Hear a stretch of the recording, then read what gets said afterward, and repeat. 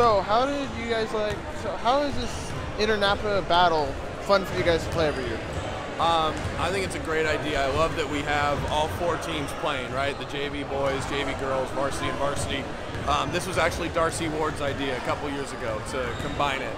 And while we didn't have as much fun as I wish we would have had tonight, it's a great event. I think it's great for the city that 2 local teams play each other. And as you can see, there's a pretty good sized crowd here tonight, so it's fun.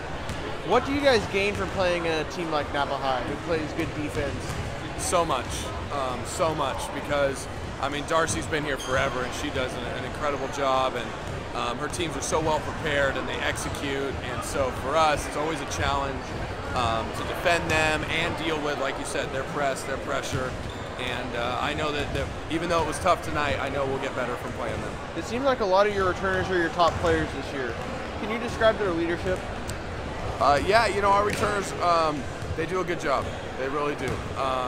And they bring it every day.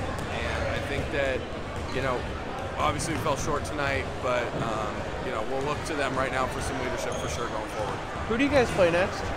We are in the St. Francis Mountain View tournament down in Mountain View, and we play North Salinas. Ooh, so that's going to be a good one, playing some CCS teams, Yes, huh? yeah, going down there. We're going to stay in a hotel down there for a couple nights and have some fun, hopefully, and win a couple games. Are those teams going to be tough?